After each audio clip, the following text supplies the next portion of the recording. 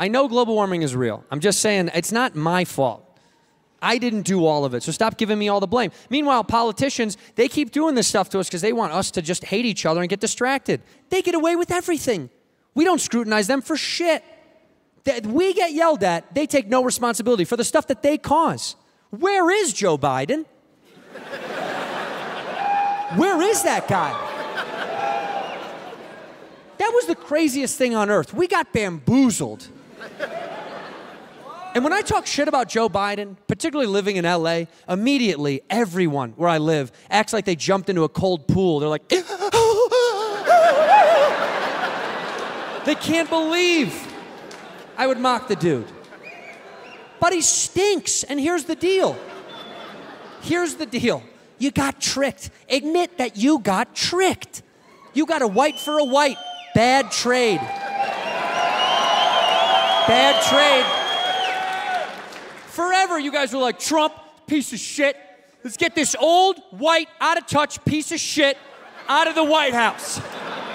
And I was like, yeah, get him out. What are we putting in? And they were like, an old, white, out-of-touch piece of shit. We lost. That's an L, dude. That's an L. You got a white for a white. Bad trade. You got an Accord for a Civic. It's the same car.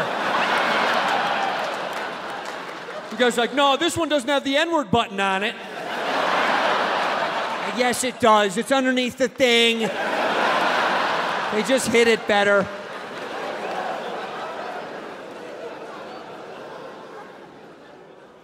He stinks. And this is the problem I have, right?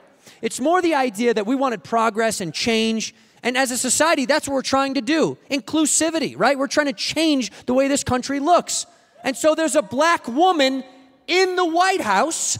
She's right there. What the fuck is she doing? What is she doing? I got 2 words for Kamala Harris. Push him. Lady, how bad do you want to be president, lady?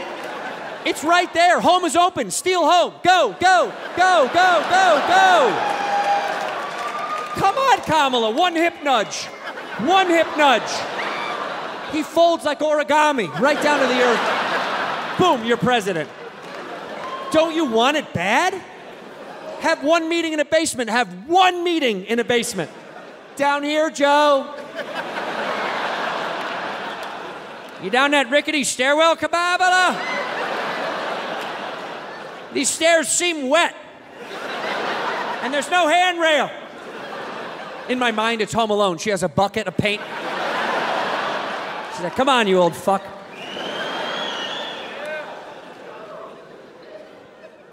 You know he doesn't know her name. What is he, the only 70-year-old white guy that's not racist? Shut up. You know, he saunters around there and he's like, bring me the black. And they're like, all right, Joe. We can't say that anymore, buddy. We can't say that. Sit down. Eat your soup. Sit down. Sit down.